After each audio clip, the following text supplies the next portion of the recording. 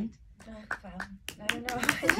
That's up to the universe. We'll see what happens. But no, I really enjoy it. Like I said, I feel like this is just the beginning of my career. And it was kind of when I went home and just kind of gave up and thought, I guess I'm just never going to be able to do or be what I'm capable of. I guess I really fucked up. You know, I just, whatever, I'll, you know, figure it out.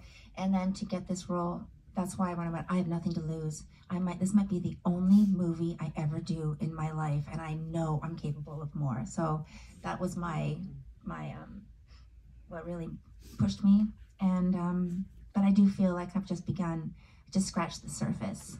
I really enjoyed it, and I feel like, yes. You know, and I did another film after that. I did Naked Gun, and now we're shooting Rosebush Pruning right now with Kareem Anuz in Barcelona. I leave tomorrow to finish the film. So I'm working. Good.